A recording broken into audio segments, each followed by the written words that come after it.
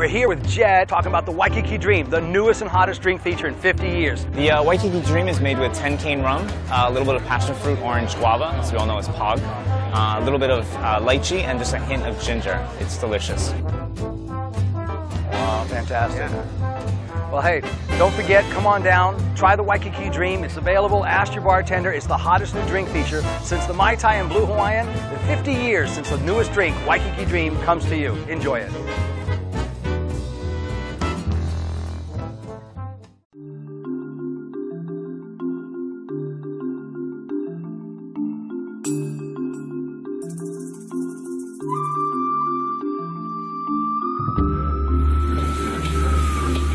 With all the wonderful renovations going on in Waikiki, I found a gem right here at the Royal Hawaiian Center. It's called Beijing, the most traditional, authentic Chinese restaurant in Waikiki.